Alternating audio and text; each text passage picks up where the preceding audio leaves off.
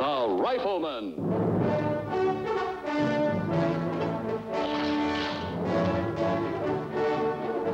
Starring Chuck Connors.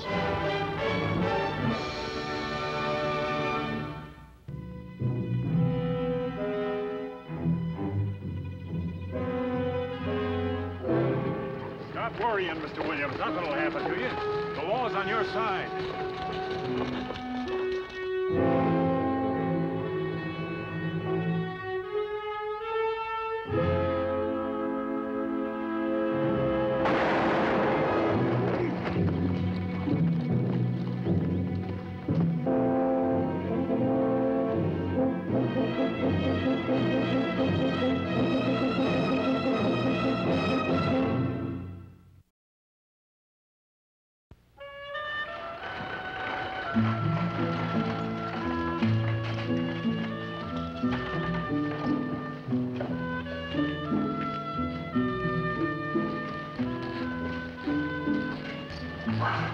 We ought to give the blue boy some sulfur and molasses, Paul. No, I think the doc will know best what to do for him, son. He's a pretty sick colt.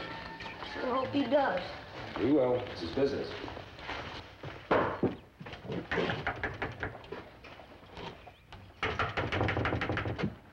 Doc sure must know his business. Taking care of people and horses both. Stop fretting, Mark. He must be out on a call.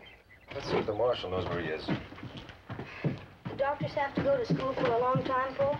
As a matter of fact, they do, Mark. Doctors, lawyers, judges, they all have to have a lot of schooling to do their jobs.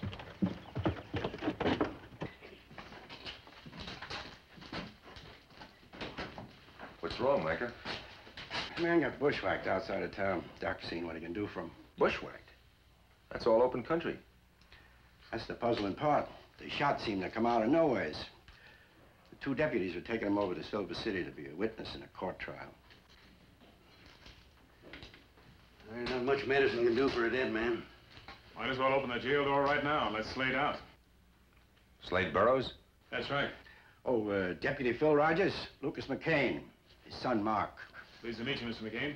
You were talking about Slade Burroughs. That's the gunslinger, isn't it, Paul? That's right, son. You've heard of him same as everyone else. Judge Marks at Silver City's been trying for years to get a case that'd stand up against him in court. He had one, till he got killed. Oh? What did he have on him? Oh, a month back, Slade killed a man near Silver City. But he claims he was visiting his brother in Arizona territory at the time. This man was a witness to the killing.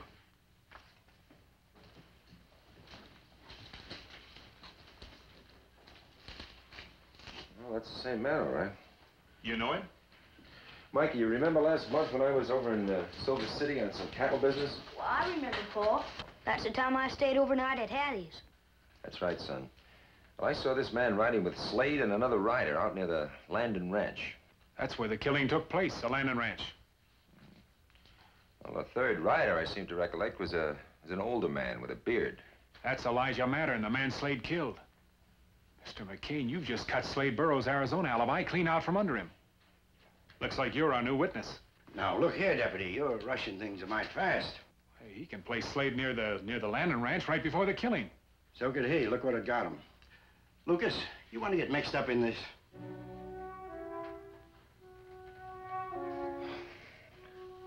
When's the trial set for? This Friday.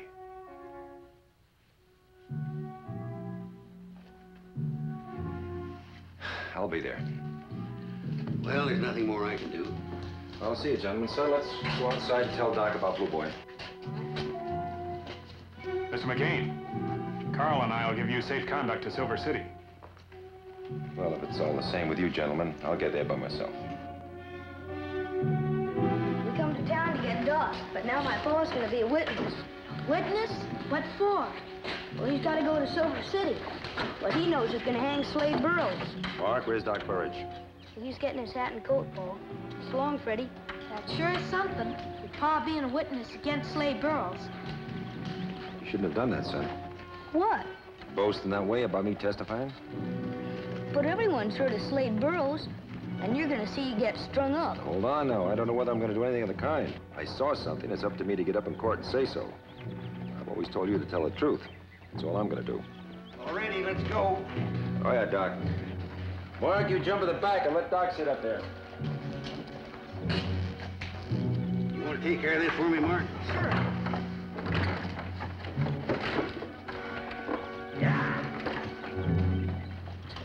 Lucas McCain's one of the best like men in North Fork.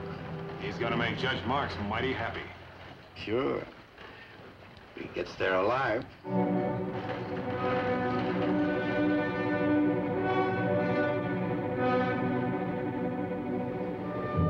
Main thing, Mark's to keep him warm. Try and stop him from kicking off the blanket.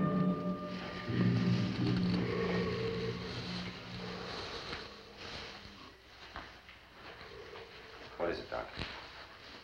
That's a pretty sick colt. Chance he won't pull through. Little boy's pretty special to Mark. Come here.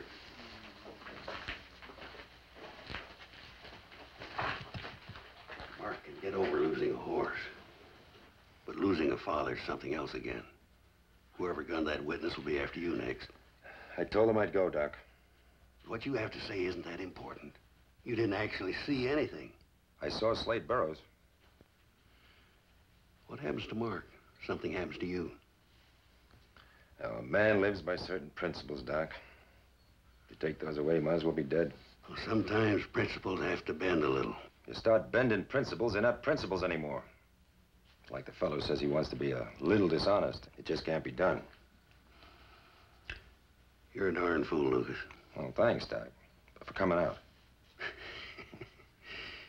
Mark's a fine boy, Lucas. Real fine boy. Another one, come on! Go! What do you got for lunch, Freddie? Couple eggs, bread, butter, cake. Trade you a tomato for an egg. Sure. Know what my pa says? What? That your pa's going to Silver City to testify against Slade Burrows. What about it? Says he's never gonna get there. Any more than that last witness. Nobody's gonna bushwhack my pa. Your pa's no different than anyone else.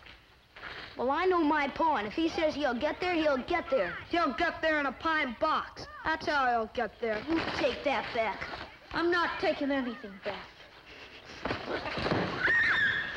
Come on, fight.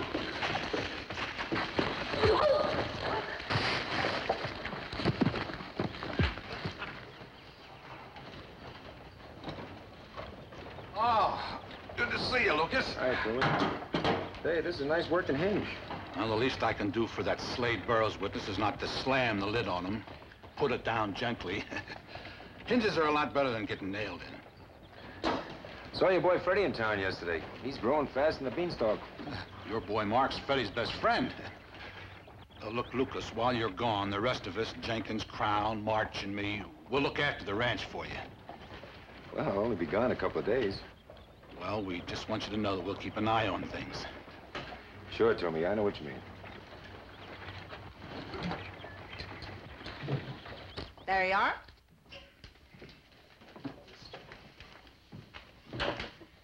Afternoon, Hattie.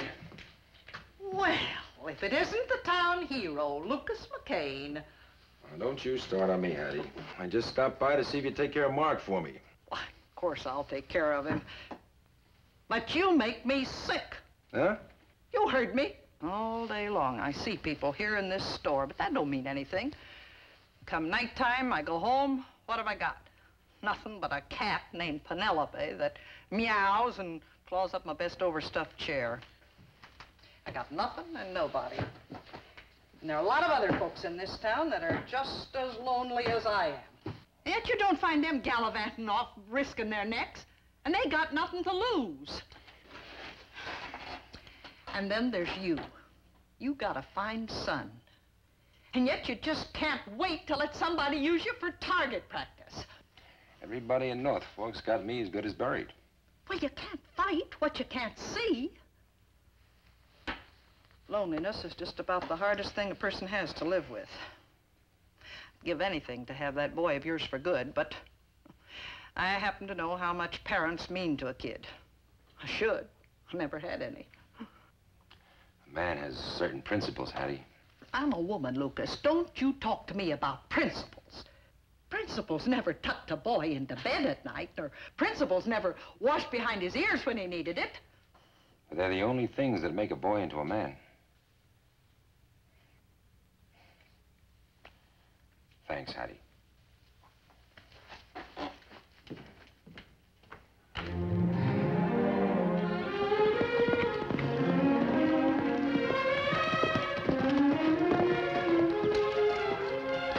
Mark? Mark?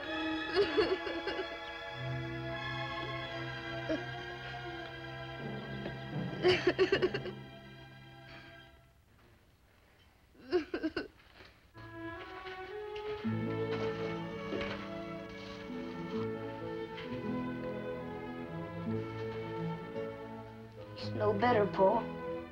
He might not get better, son. You may just have to face up to it. I don't want you to go to Silver City, Paul. I know you don't, Mark. Freddie's Paul says you won't come back. I say I will, Mark. Now let's get you to the well and get that face washed, huh?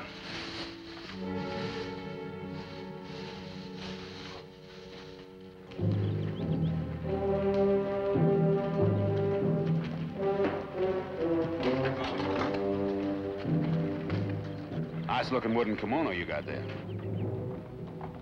Well, I figure a man deserves a little consideration when he dies. Most of them get little enough while they're alive. Amen to that. You, just riding through, mister? No, I got some business to tend to in Norfolk. Good luck to you, mister, during your stay here. Thanks.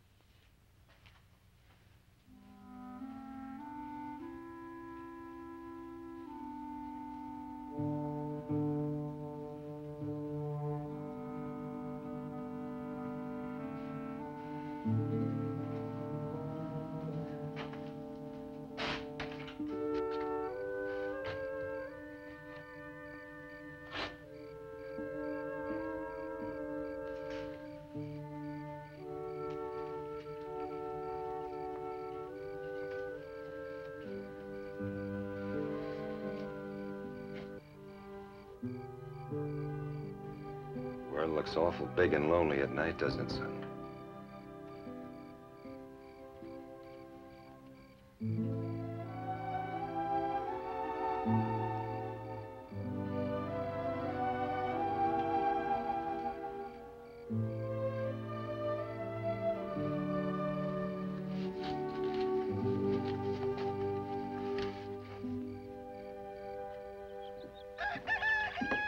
Mark, where are you? I'm in here, Paul.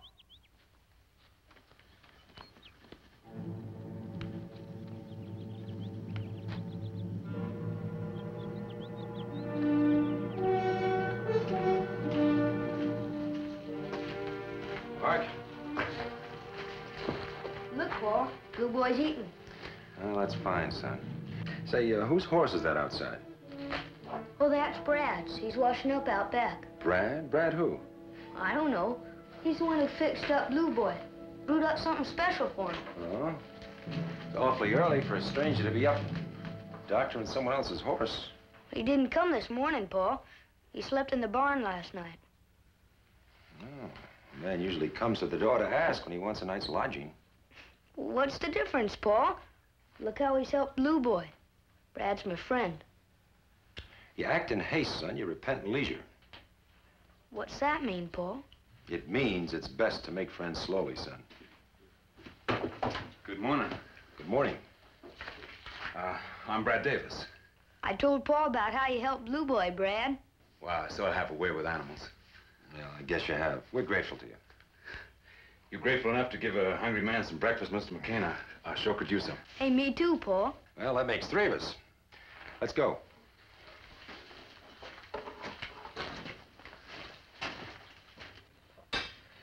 You got a good-sized spread to tend here alone, Mr. McCain. Alone? There's 2 of us. What are you heading for? Well, I thought I might find some work in Silver City. Heard in town, you might be heading that way yourself. Paul's gonna be a witness. I told you not to go boasting about that, boy. When are you leaving, Mr. McCain? Maybe we could ride together. Well, I don't rightly know, Mr. Davis. Come on, Brad. Let's see if Blue Boy will eat something. Thanks for breakfast. You've got to leave for school in 15 minutes, Mark. Yes, Paul. He's a good boy. I think so.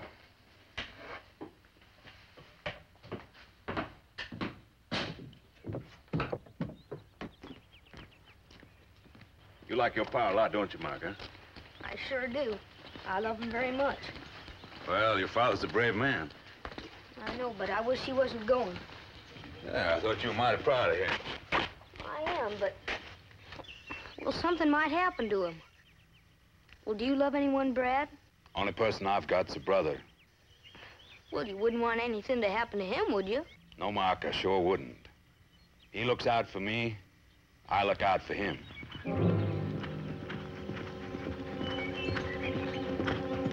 Oh, that's Mike, our town's marshal. Guess he wants to know when Paul's leaving for Silver City.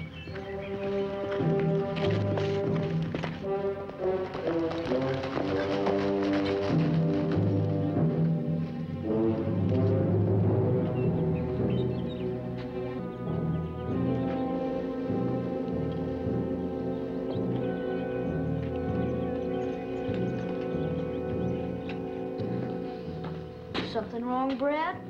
No. No.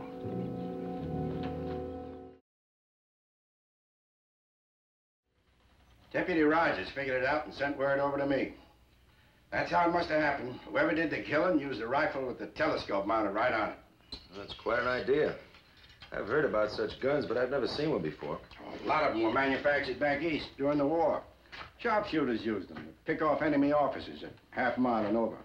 Out in this part of the country, they're scarce as hen's teeth now. Well, at least I know what I'm up against. You're still going? Well, a telescope's not much good at night, Micah. Unless you're looking at the stars. Oh, you're going after dark. Yeah, tonight. Mike, I want you to do me a favor and take Mark to Hattie's in the morning. That way I'll be in Silver City and nobody will know I've even left.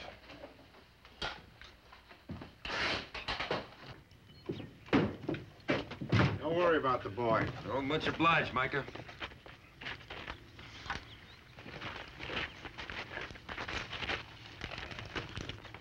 Visitor? No, just a stranger riding through.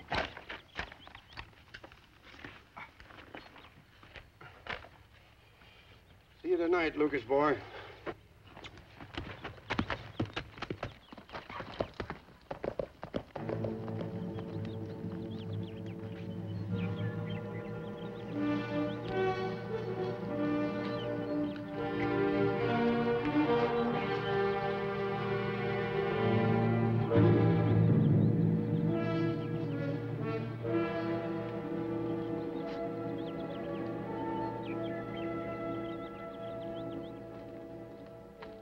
About time for school, isn't it, Mark?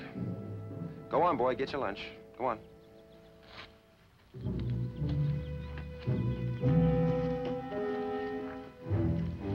Something troubling you, Mr. McCain? It's a pretty big rifle boot, not to have any gun at all in it. I sold the gun. Man can always do with a little extra money. Maybe you didn't sell it. What's that supposed to mean? I saw the stock of a rifle in that boot this morning. I don't think you had time to sell it between now and then. You're a very observant man, Mr. McCain. Like I said, he's a nice boy. You wouldn't want any harm to come to him. So let's get him off to school. You'll stay a while and look after Blue Boy, won't you, Brad? Sure he will, son. He's our friend, isn't he? Now, you better get going. I don't want you to be late for school. Bye, Brad. Bye, kid. Come back and see us again, Brad. Sure will, son. You handle that very smart, Mr. McKay.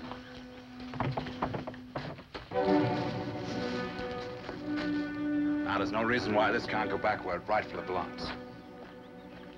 It's a Lyman special.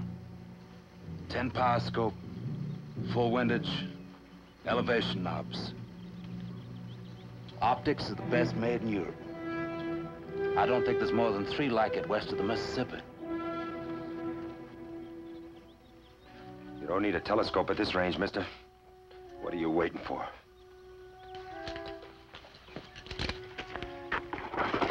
Now, let's get to the barn and get you settled up. I'd rather have them think that you set out for Silver City and got it on the trail, same as the first witness. What's Slade paying you for this, mister? I don't kill for money. I got feelings same as you. You got your boy, I got my brother Slade. Brother or no, he's not much of a man to kill for. I couldn't agree with you more. He's just downright mean. That's one part about this that I don't like. Leaving that nice boy of yours without a father just for the likes of my brother. But he is my brother. He looks after me, I look after him. It's an old family custom. Anyway, that kid of yours will grow up with or without you, McCain. All kids do. So that's how it is. Now get in the barn, we'll get you saddled up.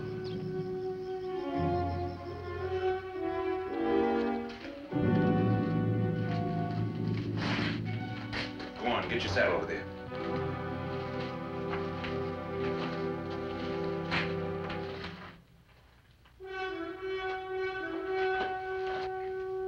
Brad!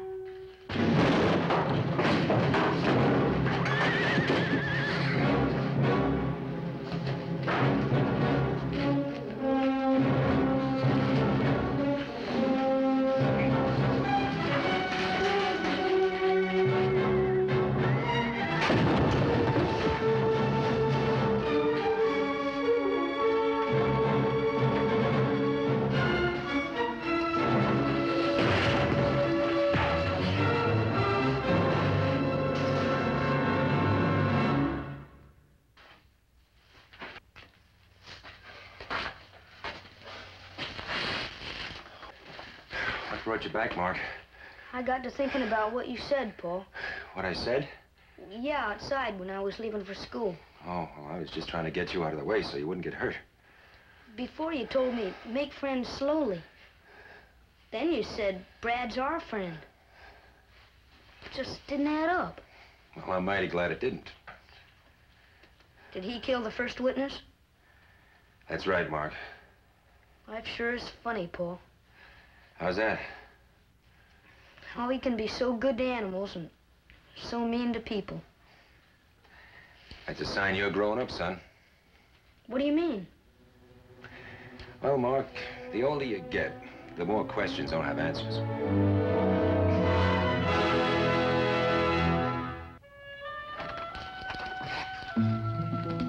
Oh, Lucas. Matty fixed you a little something with the road. Keep this side of the saddle. It'll keep the soup from getting cold. Thanks, Micah.